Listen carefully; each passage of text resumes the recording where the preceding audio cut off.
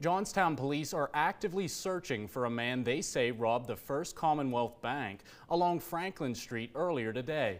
Jack McCune joins us live with more details. Jack, what do we know at this hour? Well, Jordan, officers were called to the 1000 block of Franklin Street shortly before noon after the bank's holdup alarm was activated.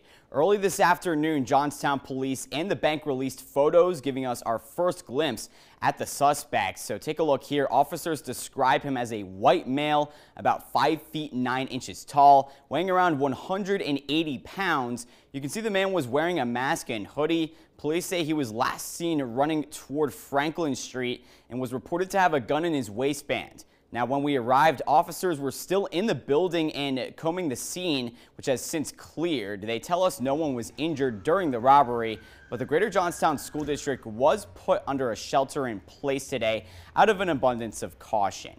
Now, details beyond this have not been released at this time. Police are asking that if you think you may have seen the suspect or have any information to contact the department. We'll bring you updates both on air and online as they happen. For now, Jordan, back to you.